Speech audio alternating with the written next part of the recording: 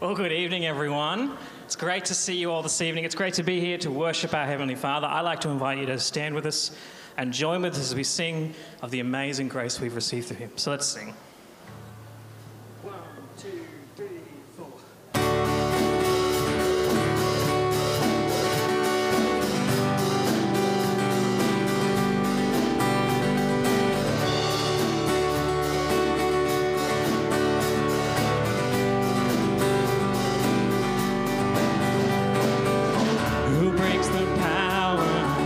Sin and darkness, whose love is mighty and so much stronger, the King of glory, the King above all kings, who shakes the whole earth with holy thunder and leaves us breathless in awe and wonder, the King of glory, the King above all kings. This is amazing grace. This is unfailing love, that you would take my place, that you would bear my cross. You laid down your life, that I would be set free. Oh, Jesus, I sing for all that you've done for me.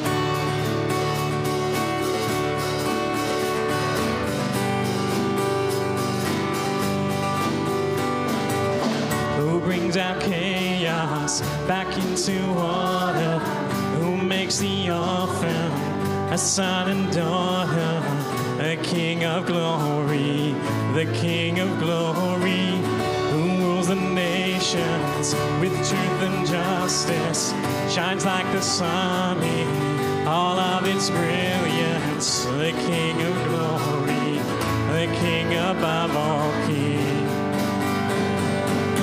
This is amazing grace. This is unfailing love, that you would take my place, that you would bear my cross.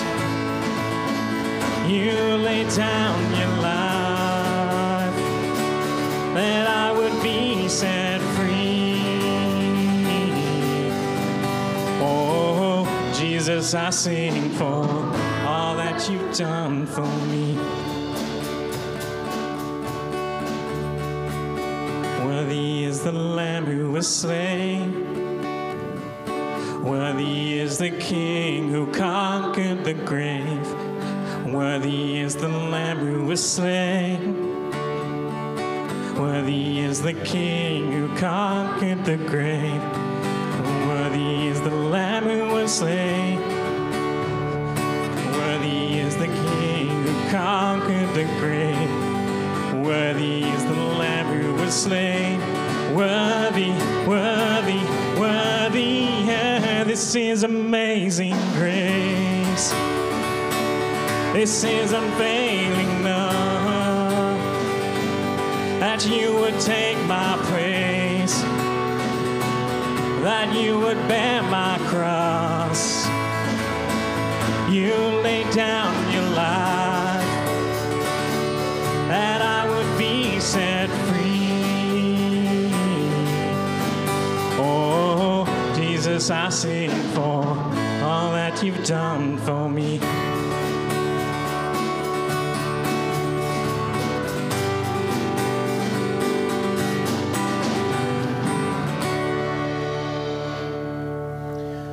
Good evening, everyone. Great to see you tonight. My name is Matt Stedman. I'm the Senior Minister here at St John's in Camden.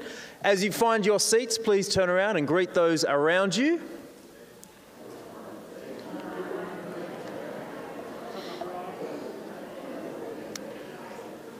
Brothers and sisters, I trust that we can stay around at the end of the service and continue those conversations and catching up with one another. If you are new here tonight, a very warm welcome to you. If you haven't been for a while, same. And of course, if you're a regular attender here, great to be together tonight as we continue to make our way slowly through Mark's Gospel. Tonight, our kids and youth pastor, Matt Carmody, is going to be sharing tonight. I've heard the sermon twice, actually, and it's a great sermon tonight. He'll also be taking your questions and comments after the sermon, so keep your pens handy as you jot some notes down tonight. Some of you have given us some feedback that you found the Q&A times helpful, so thank you for that feedback, and we look forward to continuing to do that.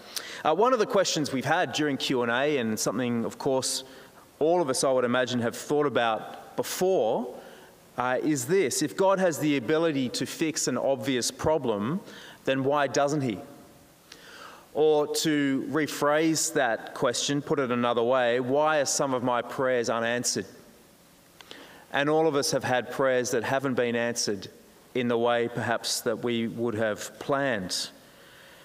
And an extreme form of that is someone giving up praying altogether. Why would I bother if God hasn't answered my prayer in this way? One pastor said this: God will either give us what we ask for in prayer or give us what we would have asked for if we knew everything he knows. And I think that's a very clever way of putting it, actually, which captures the sentiment of the New Testament. In other words, there are sometimes very good reasons why God does not answer the prayers that we pray, unknown to us, for we don't know everything that he knows.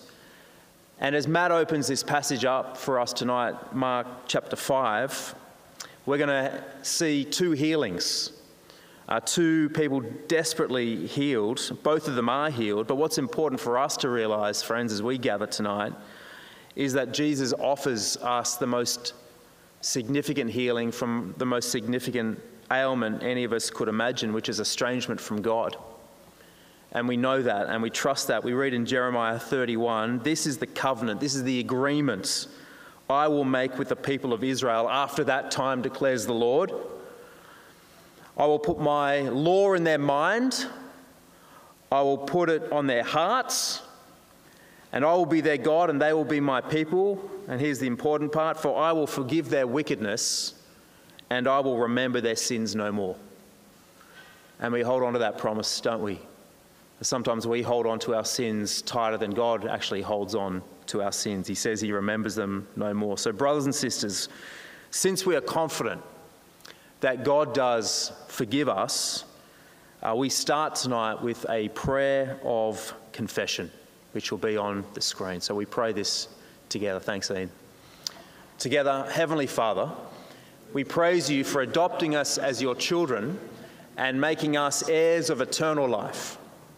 In your mercy, you have washed us from our sins and made us clean in your sight.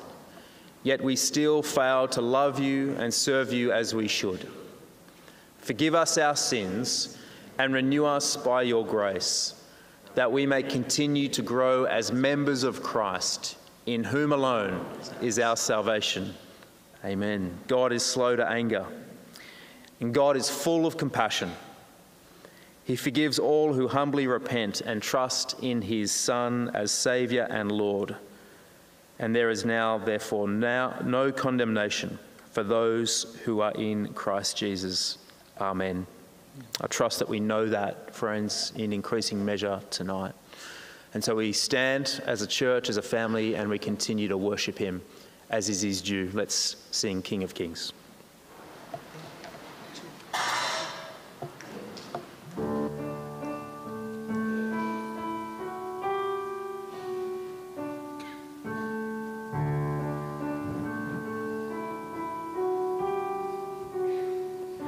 In the darkness we were waiting, without hope, without light, till from heaven you came running. There was mercy in your eyes, to fulfill the law and prophets. To a virgin came the word, from the throne of endless glory to a cradle in the dirt.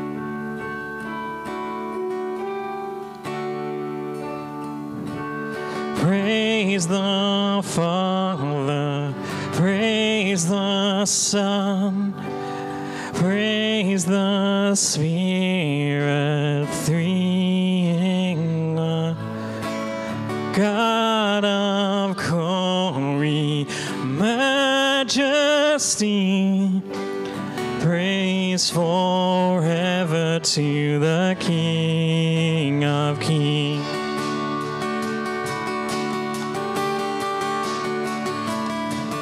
Reveal the kingdom coming, and to reconcile the lost, to redeem the whole creation.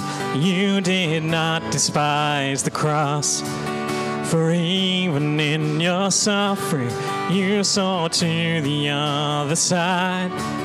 Knowing this was our salvation, Jesus, for our sake you died.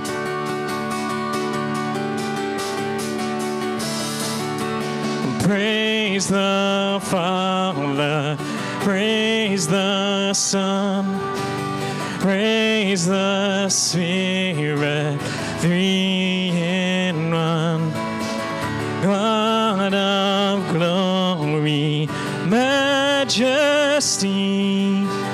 praise forever to the King of Kings.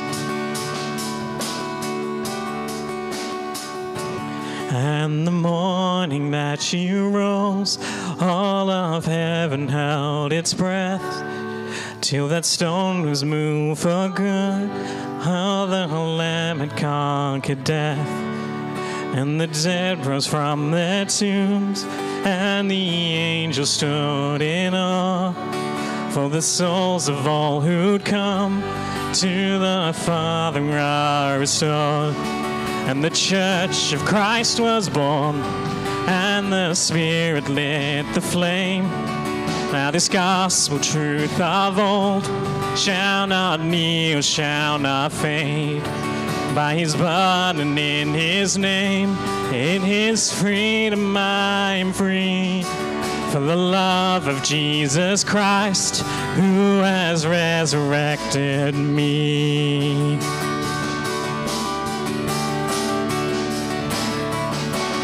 Praise the Father, praise the Son, praise the Spirit, three in one. God of glory, majesty, praise forever to the King of Kings. Praise forever to the King of Kings. Please be seated, friends. I would like to bring a couple of notices to your attention, and then one of the wardens, Ian Harley, has a notice that he wants to bring to us tonight as well. As we always say every week at our services, we have our Connect cards in the pews in front of you. If you would like to connect with the staff in any way, then that is there for you to use. Most people use these to submit something they would like prayer for during the week, and every Tuesday at midday we gather as a staff team, we have lunch together, and then we slide seamlessly into our staff meeting, and that's when we pray for those things, as well as other times throughout the week as well. So please use that. There's also opportunity to join one of our community groups, or to sign up to a Christianity Explained course or anything like that, so you can use that as well. Thanks, Ian. I'm getting the hurry up here. There is a fundraiser, women's fundraiser event coming up. It's next Saturday. Tonight, this week, next few days are your last opportunity to sign up to that. Tonight, Elizabeth Carmody will be running around with the flyers. You can sign up via the QR code, which are on the flyers, but also up there. I would love to know some final numbers pretty early on this week.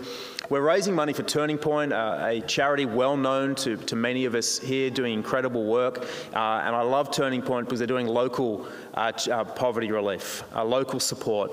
And that's what we can do here. We can support those who are doing that work in our own community. So if you're keen to come along to that for the ladies, for afternoon tea, a bunch of things going on there, please do let Elizabeth Carmody know.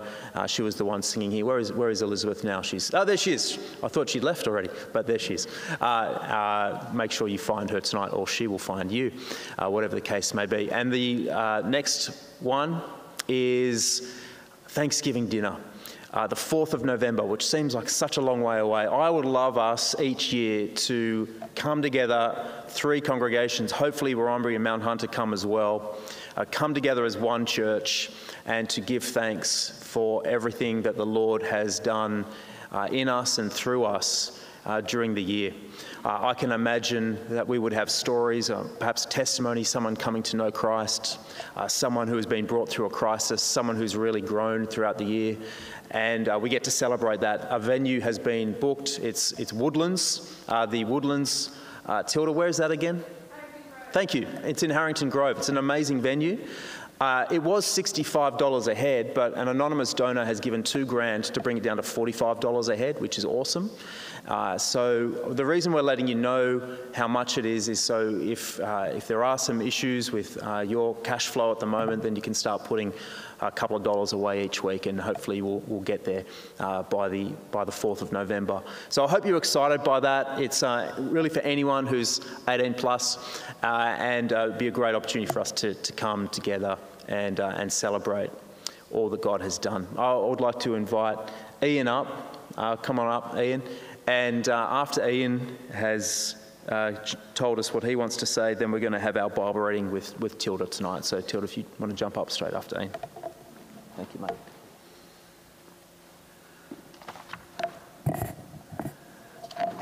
It's really good to be involved in a church like St John's. So much going on. We touch the lives of around 400 people a week, making us one of the largest community groups in Camden. One of the practical necessities of all this activity is that we need funds to support it. Thankfully, we have many generous people at St John's that help us, so thank you for all of them for your generous support up to date. My purpose of coming in today was to draw your attention to the report in the newsletter. The wardens and the parish council have been struggling with how best to report back to the parish about our finances. Up until now, we haven't reported to you our actual expenses matched to our giving. We've just reported on whether or not the giving is on track to meet our expenses. It makes sense to us to make this slight change on how we report to you, particularly given the challenge that we face this year. The graph on the back of the newsletter shows you that what we've collected for the last 3 months and the expenses that we've budgeted to incur. You'll notice that we're $26,000 behind in the intended expenditure. One of the things that's different for us now is for the last 3.5 years, we've not needed to meet the full complement of salaries for our full-time staff. For example, a few years ago when Mitchell Herbst was here, his salary was paid by the Defence Force as he was a trainee chaplain.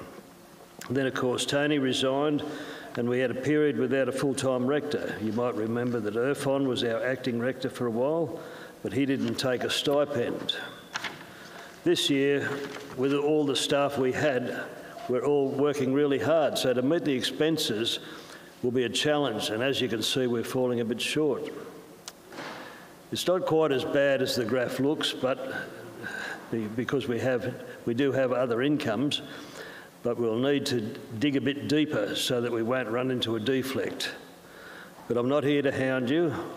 All I want to do is let you know our needs and we will leave it up to you to prayerfully think about how you might be able to contribute.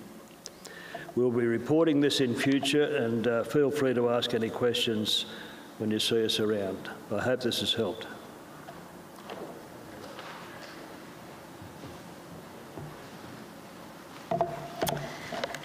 Tonight I have the privilege of reading one of the more awkward passages of Scripture. Thanks, Matt Carmody.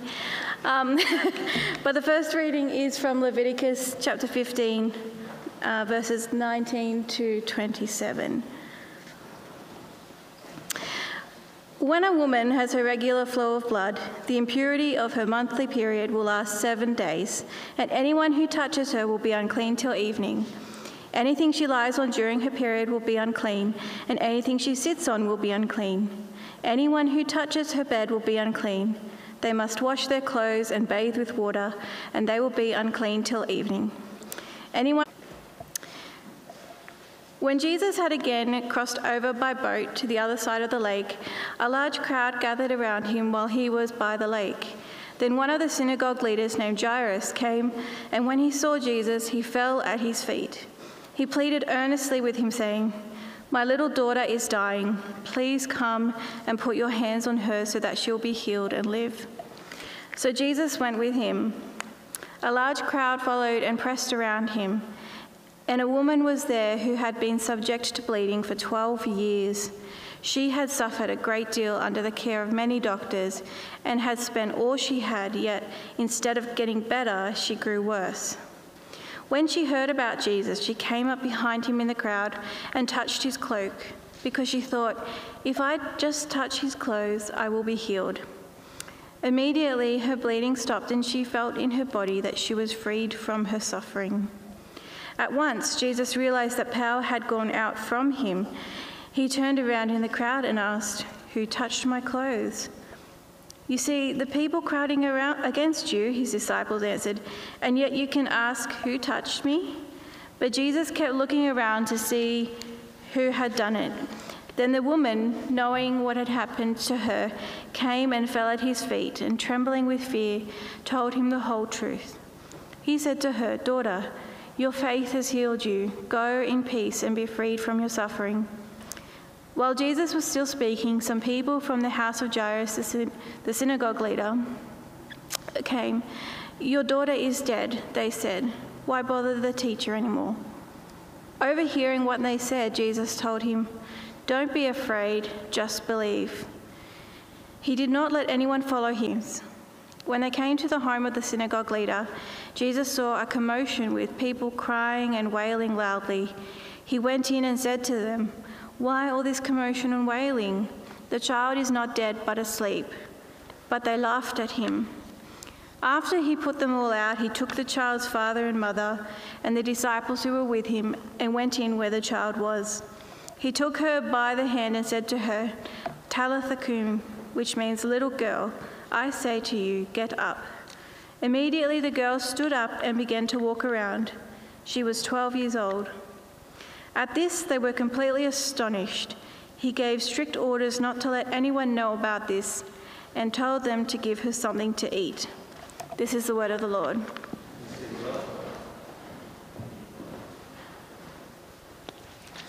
Thank you, Tilda. If you're uncomfortable during that first reading, I understand, but it's quite relevant to understanding Mark 5 and the plight of this poor woman. So it'd be great if you could have your Bibles open to Mark 5, as I'll be referencing it. About a month ago, I had to get my car fixed. I'm not sure how you feel about cars and getting them fixed. I find it a bit frustrating. And whenever you move to a new area, there's the added frustration of you've got to find a good mechanic. Because you don't want to get ripped off, you want to find someone good. But the problem is often the good guys are booked out. Anyway, I asked around when I first moved into Camden, okay, who should I go to? And people said, go to Eagles. Okay, cool, I'll go to Eagles. And that's where I've been getting my services done. They've been great. They've been telling me when I need to get things replaced. Hey, Eagles, good to see you. They were great. And so I was like, okay, I'll take my car there and get it fixed up. I took it there. They did a service, and they gave me a report. And they said, hey, we did the service, but you should not drive your car until you have the water pump assembly fixed. Unfortunately, we can't do it. We don't have the tools, but we don't have the contact of someone who does do it. You can go contact them. Unfortunately, they had a 6-week wait limit. And so I'm thinking, okay, now I need to find a mechanic I can trust for an expensive issue. It's painful. And so I call up around, and I'm talking to this guy, and he just sounds a bit sketchy. He's talking about all the different parts he'll have to replace as if it's going to be really difficult. And I look it up, and it all comes as one part of a kit. All comes as a kit, all as a group. And so I'm, okay, I got a price off him, and now I had a bit of a gauge. Called the next guy, completely different experience. He actually asked me, what's going on? Okay, he asked more and more questions to diagnose the issue, to make sure that he would be fixing what the problem was, and to give me an accurate quote. And he said, come in on Monday, I'll have a look at it and give you a price. So I took it in on Monday, and he showed me every single thing he would replace and why he would replace it. And so I was like, okay, this sounds good. I'll put it in. And a few days later, I had my car working and sounding better than it ever has. It was good. A good mechanic did a good job. I didn't get ripped off. I was happy. When you trust someone to fix a close personal issue, you make yourself vulnerable to that person. On one hand, they can solve the issue for you, but on the other, they can hurt you. They can make it worse. They can rip you off, which perhaps is even more painful. You've trusted them, and they've taken advantage of you. And so this reality makes us hesitant to trust others with our personal problems until we're confident that not only can they help, but that they will help. And this is a good thing, especially in today's age of scams. If you pick up the phone and you hear a robotic voice telling you that you owe money, you should be skeptical. But sometimes we take this skepticism and lack of trust in others and we apply it to Jesus. And so we don't trust Jesus with our problems. We might trust Jesus with the little things, the little problems. Lord, help me to get safely to work today. Oh, thanks, Jesus. Thank you that you did that. But we'll hesitate when it comes to the big things. Sometimes it might be because we're not sure he can help. Other times we're not sure he will help. What if he says no? And so we put Jesus in a box. We say, Jesus, we'll ask you for help for this stuff, but no further. You can't help with anything further. We'll just have to deal with that on our own. And so instead of trusting Jesus with our deepest hopes and problems, we try and deal with the big things on our own. So today we'll see that far from putting Jesus in a box, we should actually entrust ourselves to Jesus. We should trust Jesus with the biggest issues of our lives. And the reason is because firstly, he's willing to help. Secondly, he is compassionate. And thirdly, he is more powerful than we think. We begin in Mark 5:21 with another Markan sandwich. Matt explained this a few weeks ago. Occasionally, Mark will have a story within a story. So you start with one story, and then you get to a different story, a whole complete story, and then you come back to the original story. And the reason Mark does this is so that we can compare and contrast the stories and try and understand a bit more about what Mark is getting at. And in both these stories, we see two people with a problem that they can't solve. They need the help of someone greater, and so they both seek out Jesus. And Jesus is willing to help. The story begins in Mark 5:21 to the first half of 24, where Jairus, a synagogue ruler, has sought Jesus out. He's obviously seen Jesus do some miracles, heal some different people, get rid of demons, and so he tries to find Jesus when his daughter is deathly ill. But while Jesus had healed many who'd been brought to him, or perhaps who he'd come across, here was Jairus asking for a personal request from Jesus. Hey Jesus, can you stop teaching where you are? Can you stop healing where you are? And come with me to my home and heal my little daughter? Would Jesus be willing to stop what he's doing, interrupt his teaching, and heal Jairus' daughter? And I want to express how much faith Jairus has in Jesus at this point. And we see it in three ways. The first way we see Jairus' faith is in the wording of his request. He says, please, my little daughter is dying. Please come and put your hands on her so that she will be healed and live. It was a common practice back then to put your hands on someone and pray for them. I think it's still a good thing to do today. But he has this added expectation. Not only will Jesus put his hands on her and pray for her, but she will be healed and live. He had faith that Jesus could heal his daughter. The second way we see his faith is that he believed that Jesus would be willing to come. That he's the kind of person that can be relied on to care enough about someone he doesn't really know that well and come and help. I want to ask you, how many doctors or lawyers do you know that you could call up, you could go to their house and say, hey, I have a medical or a legal problem. Can you please come to my house and solve it? Do you know any? Maybe for a fee. But here's Jairus, expecting Jesus might actually be willing to come to heal his daughter.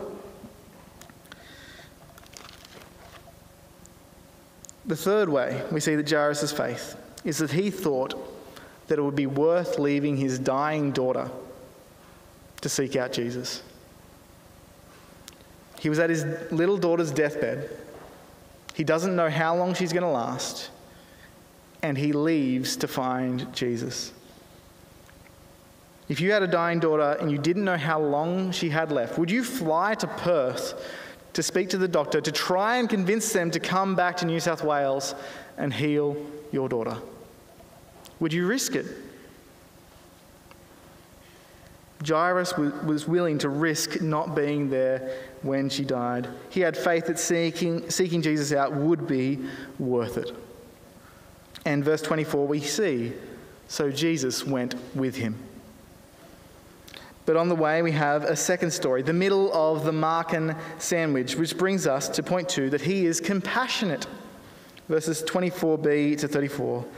We're introduced to this poor woman's plight. She's not named, but we know that she's been bleeding for 12 years, which would make her ceremonially unclean, unable to participate in many of the Jewish parts of culture or worship at the synagogue.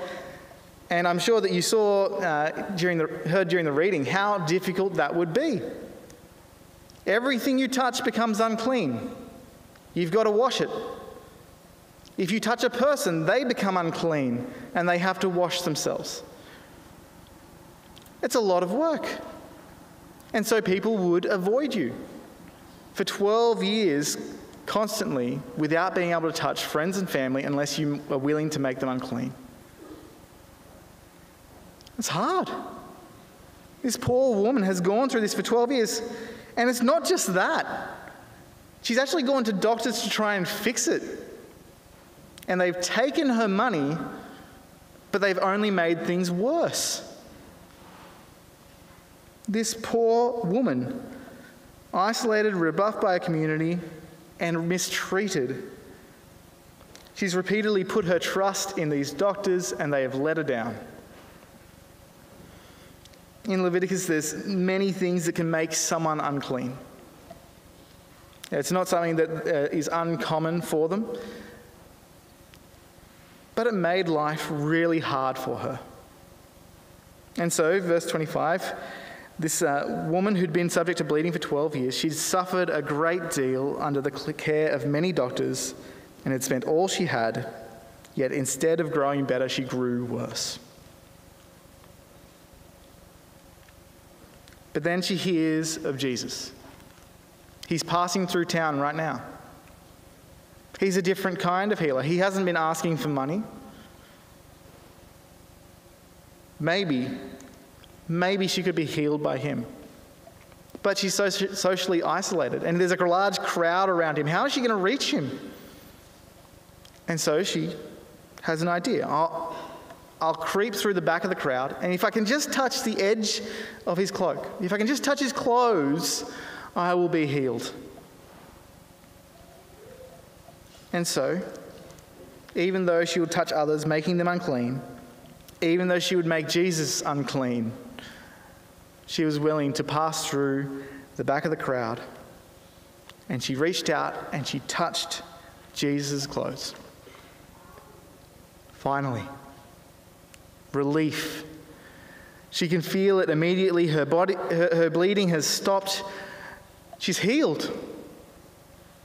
It's amazing. And so now all she has to do is let the crowd move on, and then she can fade into the background. But Jesus stops. And so the crowd stops. What's he doing? Then Jesus asked a question that filled this woman with fear. Who touched my clothes? He knows. How does he know?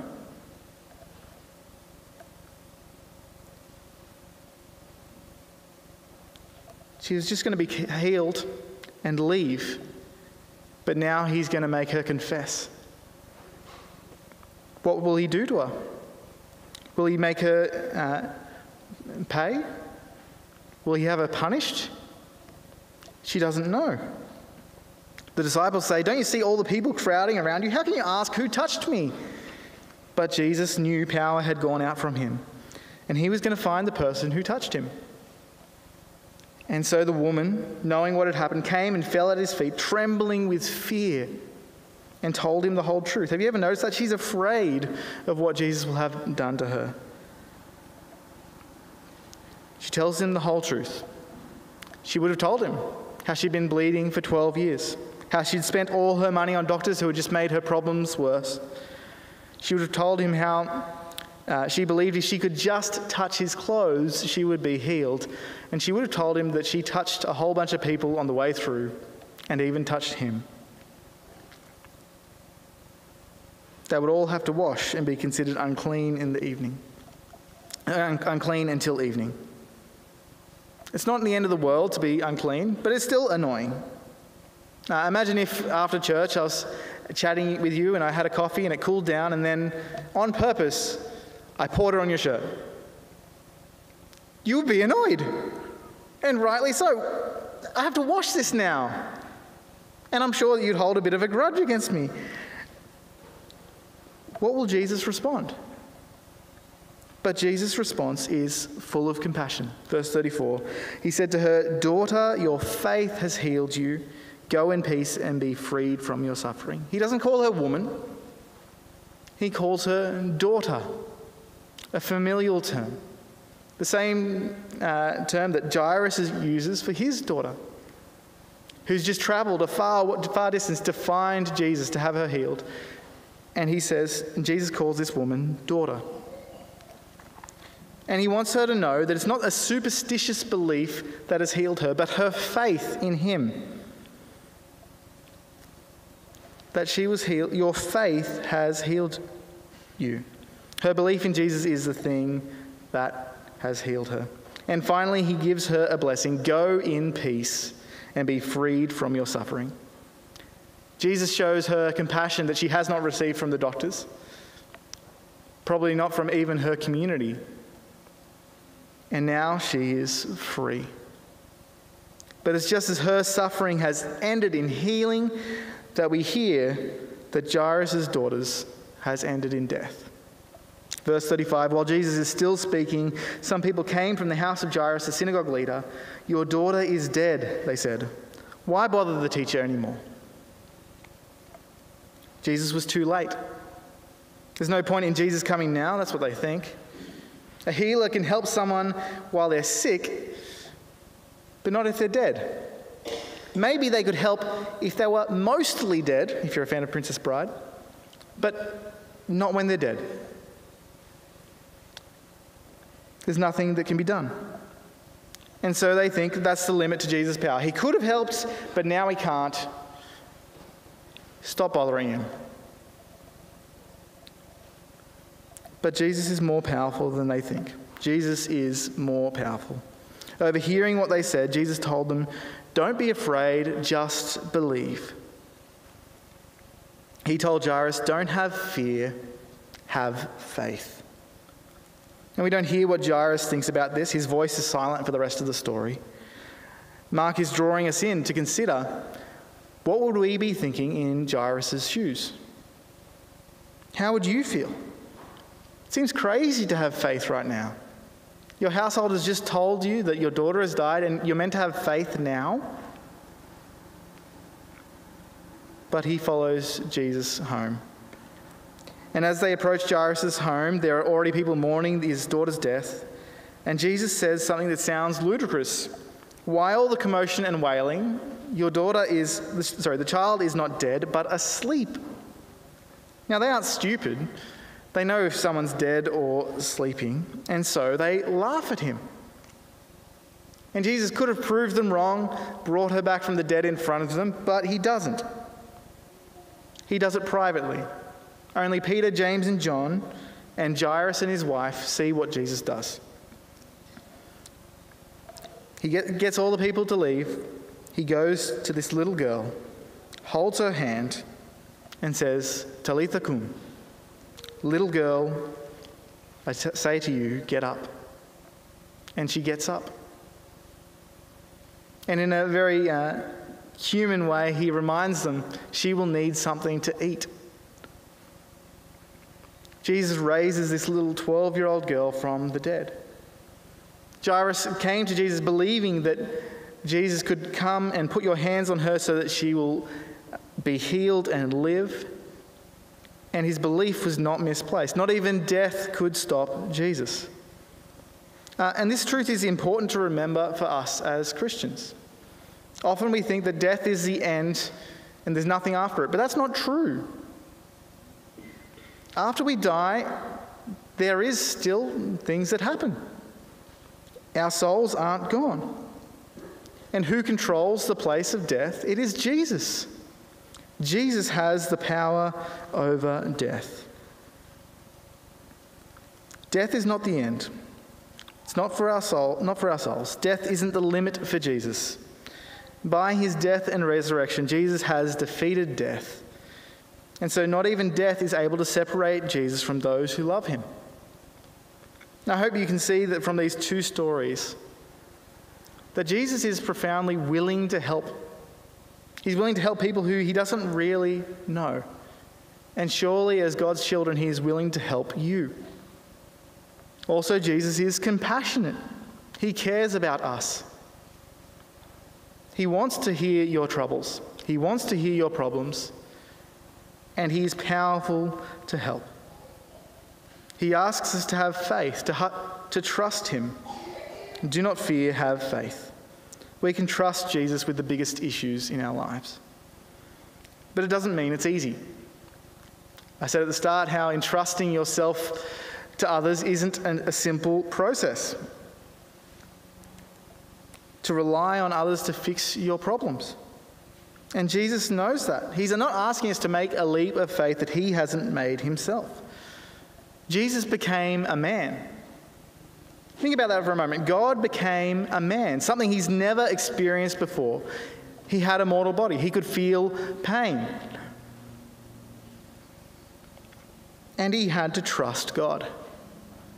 He had to trust that this crazy plan of him becoming a man to die for his people, to redeem us for himself, was going to work out, that God wasn't going to abandon him. And he even goes through with this plan until he's on the cross. And at that point on the cross, he says, Father, into your hands I commit my spirit. He entrusts himself to the Father, and his trust was not misplaced. Jesus knows that it's hard, but he cares. Jesus is willing to help. He's compassionate and powerful. We can trust Jesus with the biggest issues in our lives. Let's pray. Dear Heavenly Father, we thank you that you sent Jesus to live as a man, that he can understand our sufferings and our problems, and that he's willing and compassionate and powerful to help. Lord, help us to bring all our problems and issues before you, to not put you in a box, but to rely on you in all things. In Jesus' name, amen. As I said at the beginning, we are having Q&A. The goal of Q&A, of course, is to help apply what we've heard to our lives, to clarify anything that we might not have quite understood, and to even go a little bit deeper in some of the things that Matt has raised. If you do have anything tonight that you want to raise, please just raise your hand and I'll bring around the mic. We'll start with Sandra. Hi, Matt. Now I just want to know, the lady, the bleeding lady, she has been healed in front of a whole crowd of people in the village, and they would know her, and they would know her predicament. But when he goes to heal the little girl, he says, no one's to know about this. Yep. So why? Yeah, it's an interesting thing that happens in the Gospels. There's quite a few miracles where Jesus doesn't want people to know. He tells people not to tell others. And I think this is the same reason that the parables are spoken, because his ministry is also hidden, because part of his plan is to die on the cross. I think if people realised who he really was, then they probably wouldn't have crucified him, and we wouldn't be saved. And so there is this aspect of Jesus' ministry which he keeps hidden, so those who have trust in him will believe, but he also wants to actually go to the cross for us. Yeah. Thanks, Matt.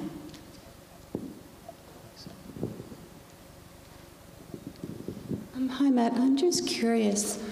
When did women, historically, New Testament-wise, become clean? Sort of, we don't consider that today. Yep. So obviously in Jesus' time, women were still unclean while they were bleeding. When did that change? I think it happened at the cross, as the temple curtain was torn in two. It was the end of the sacrificial system, as well as the ceremonially sort of unclean system. And that's because Jesus' blood has been able to wash us completely clean in his sight. And so we are seen as justified in God's sight, fully righteous. Yeah.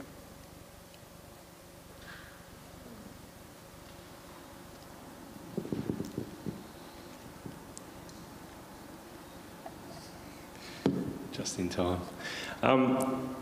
Yeah, it's often made me curious if the 12 years has any significance with girl was 12, lady was suffering for 12 years. Do you guys know of any significant connection there? Yeah, I did notice the connection, and I had a bit of a look for what other people had to say. I didn't find anything definite, but it is interesting how many comparisons you can make throughout the entire story. If you look closely, there's a lot of similarities between the two different stories, and that's one of the things that helps draw it together. Yeah. Phil has a question. How do I get to you, Phil? I might pass it down the aisle here.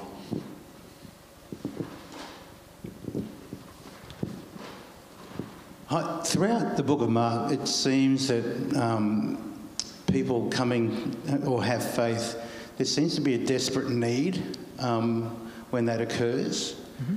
How does that relate to salvation, like in terms of, our sin before a holy God?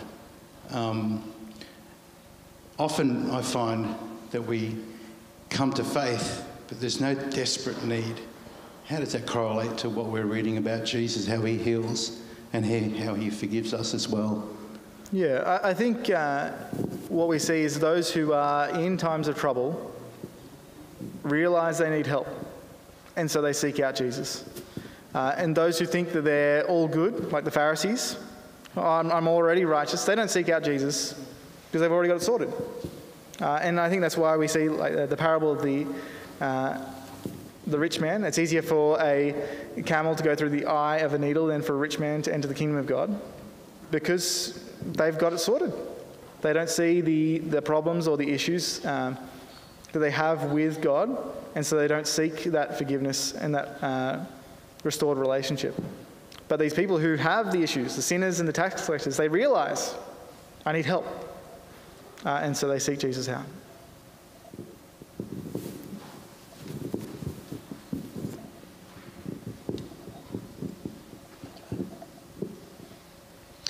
Any other questions tonight or comments? Thank you, Matt. Appreciate that. Nidra, come and lead us in a time of prayer. Thank you.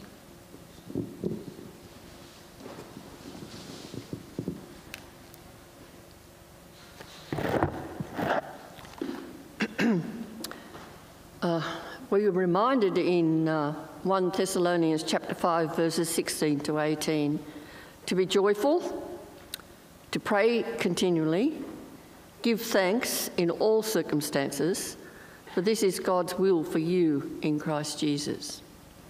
So then, let us pray together. As God's people, let us give thanks to him for his loving kindness and watchfulness over his family here on earth, particularly over this past year and here at St John's.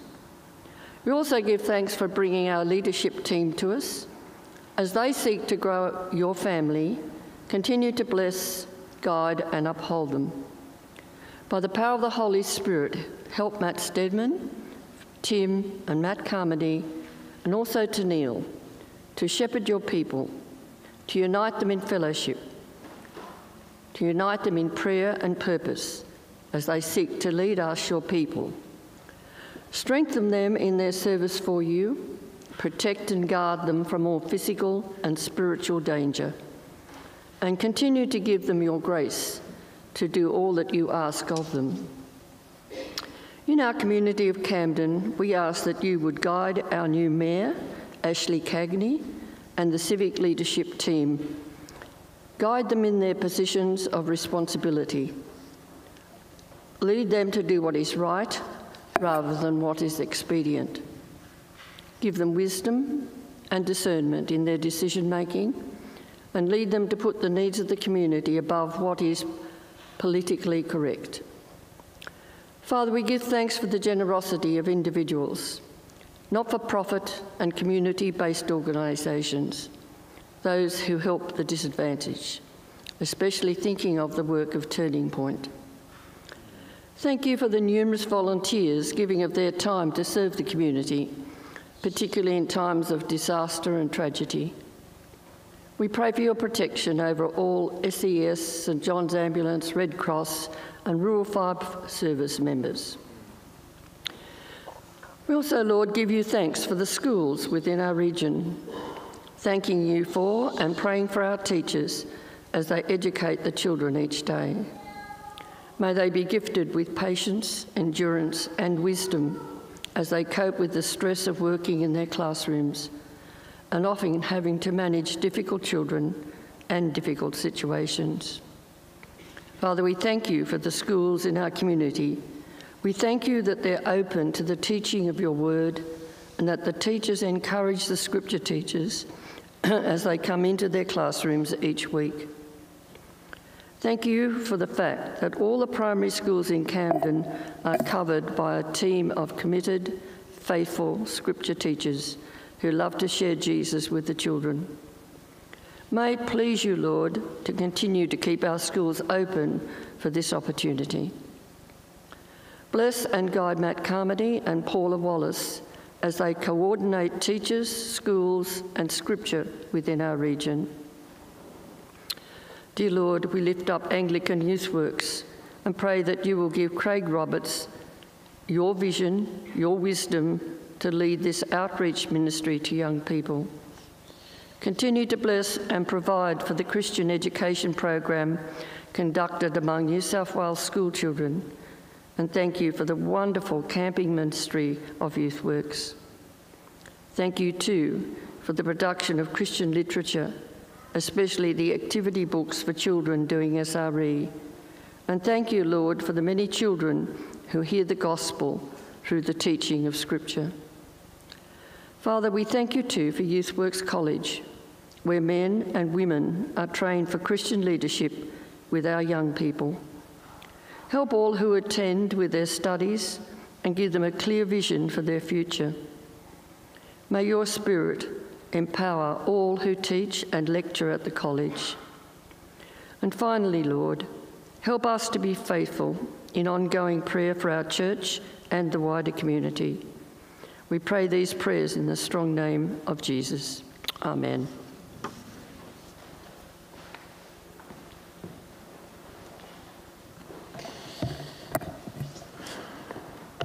Verse 34 says this: Jesus said to her, "Daughter, your faith has healed you. Go in peace and be freed from your suffering." quite some words that that woman would have never forgotten, I would imagine, after 12 years of suffering.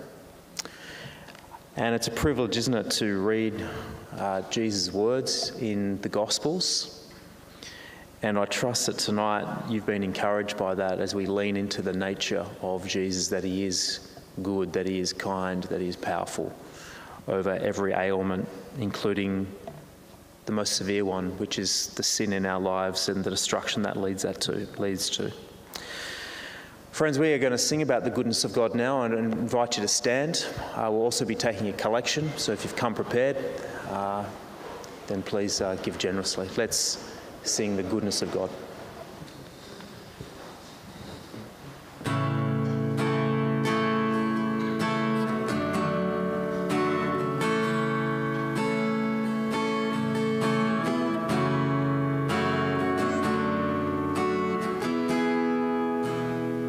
I love you, Lord. Oh, your mercy never fails me. And all my days I've been held in your hands.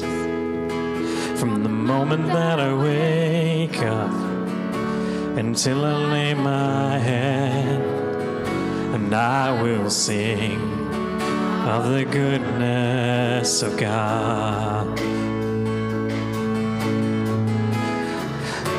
And all my life you have been faithful. And all my life you have been so good. With every breath that I am able, and I will sing of the goodness of God.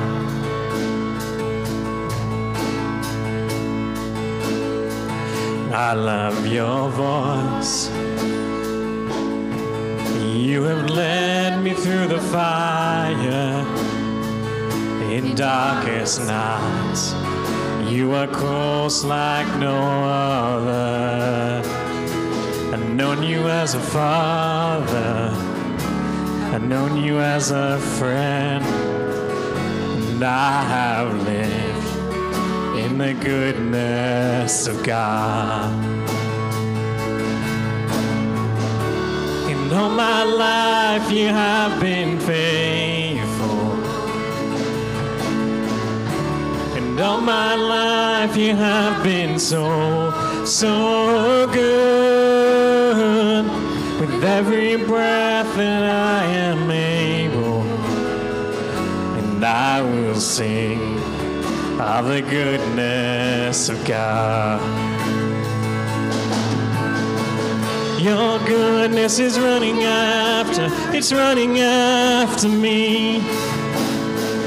Your goodness is running after, it's running after me. With my life laid down, I surrender now. I give you everything. Your goodness is running after, it's running after me.